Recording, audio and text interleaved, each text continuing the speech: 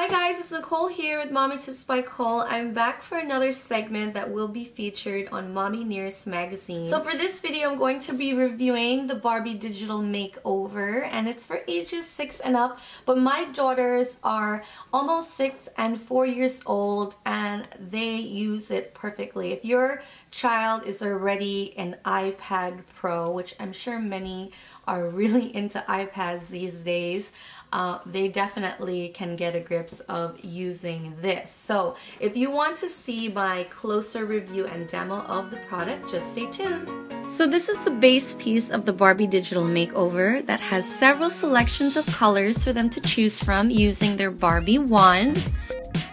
And it also has the Barbie vanity attachment that you just clip in and add batteries for the lights. If you happen to have an iPad mini, it does come with an adjustment for it, but we will be using the regular iPad for this demo. So all you need to do is just slide in your iPad and turn it on. Now my daughter Malia is going to select the Digital Barbie Makeover icon. And the feature that makes this Barbie Digital Makeover so unique is the facial recognition. So the program actually recognizes their face and they're able to select different looks from the menu.